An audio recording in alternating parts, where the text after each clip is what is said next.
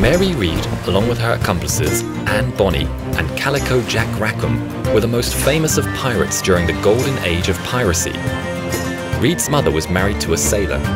When he went missing at sea, she started an extramarital affair and fell pregnant with Mary.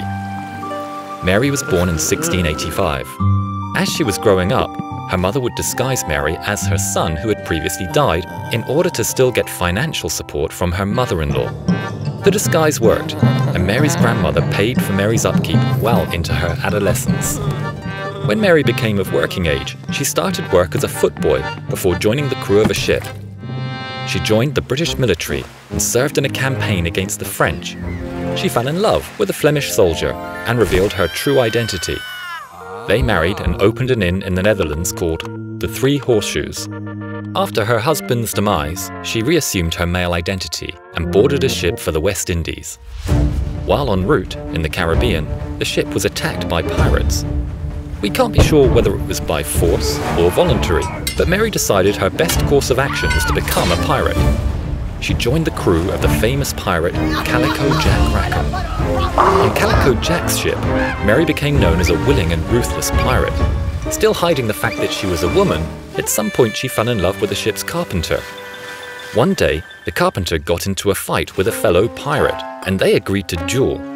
However, rather than see her love in mortal danger, Mary also forced the pirate to a duel, and fought him first. Mary won the fight. Later on ship, she was a target of a romantic approach by Anne Bonny. Anne was Calico Jack's lover, and was also a fearsome pirate disguised as a man. It seems they did a joint reveal, although the historical details of this are sketchy at best. Either way, Anne introduced Mary to Calico Jack, and the three became lovers. Their piracy and their notoriety grew. On the receiving end of their piracy, a survivor, Dorothy Thomas, left a description of Read and Bonny.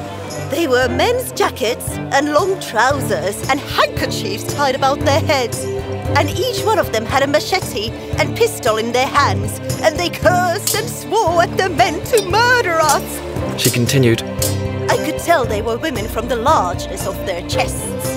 The governor of the Bahamas proclaimed all three as pirates and enemies to the crown of Great Britain. On the 15th of November 1720, a pirate hunter by the name of Captain Jonathan Barnett surprised Rackham's crew while they were enjoying a rum party.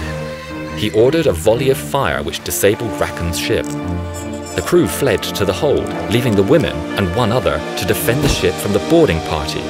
To try and rouse the pirates into action, Mary fired a pistol into the hold and shouted, If there's a man among ye, you'll come up and fight like the man you ought to be!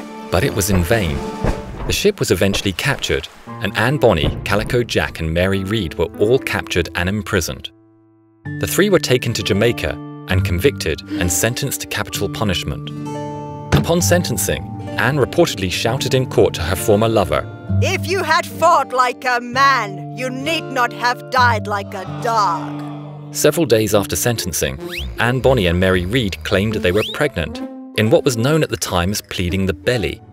If convicted, women who were pregnant were given a reprieve to deliver the child before the ultimate sentence was carried out.